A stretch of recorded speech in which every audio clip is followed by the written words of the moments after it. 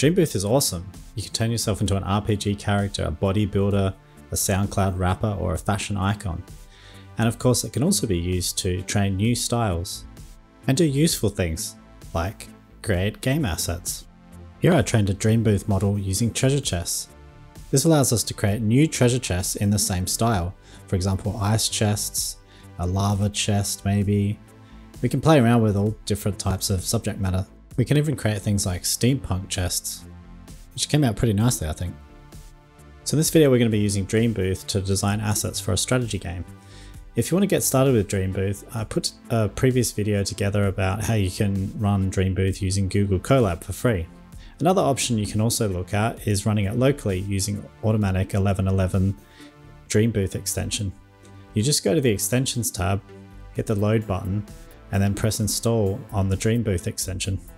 Once it's installed, refresh your browser, then go to the Dreambooth tab. Under the Create Model section, just create a new model. You only have to do this once. Once the model's ready, then you can go to the Train Model tab and start entering in the details of the model that you want to train.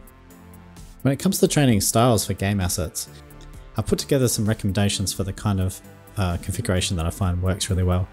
When it comes to training the text encoder, it's a good idea to not train it at 100% if you have that option.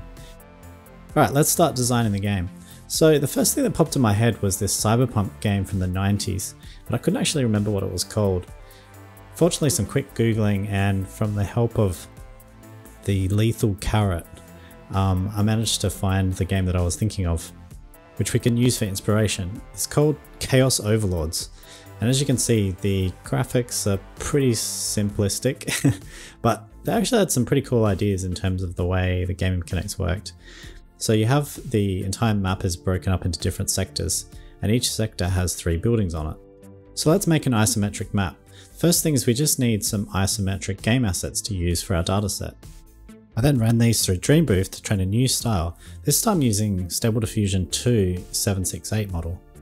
I did some testing and I found the 768 model works really well for things like game assets because the high resolution just allows it to capture a little bit more of the detail. After you've trained the model, you'll get a checkpoint file and then you just need to drop it into whatever UI you're using. Now once you start prompting it, you might find that a few things could happen. It could be overfitting a bit, which means that the outputs look really similar to the source images. If that's the case, you can try using one of the checkpoints that ran for a lower number of steps. You can also try adjusting your prompt by adding more strength to the other keywords. Once I find a generation I like, I move to the Image to Image tab, run it through again to generate more variations. For upscalers, you can either use the upscalers on the Extras tab, or you can run the SD upscale script on the Image to Image tab, which is what I used here because I find that for these kind of things it tends to give a lot more detail.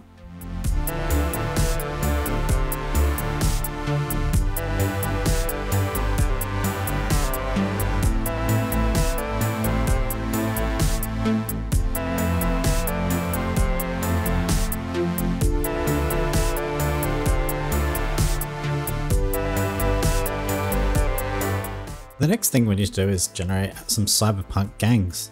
The cool thing is, even though this model was only trained on isometric buildings, because we didn't use any regularization images, it still works on other subject matter.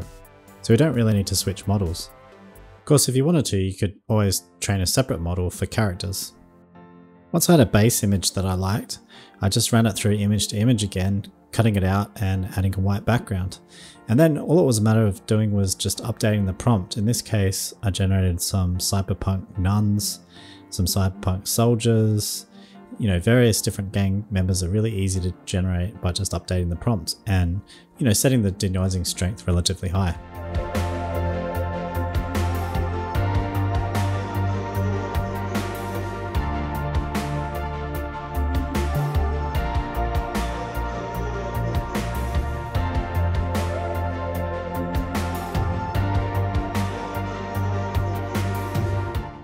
So next up we just need to generate some portraits for the gangs. I started with the gang of nuns.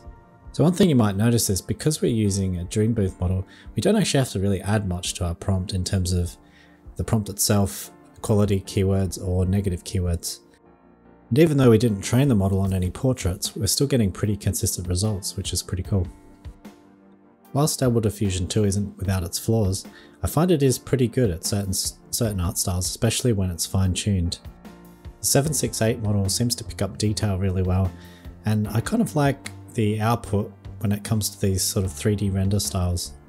Depending on your project, it's definitely worth trying out Stable Diffusion 2, particularly the 768 model, especially if you're planning on doing fine-tuning, just to see what the results are like and how they compare to the 1.5.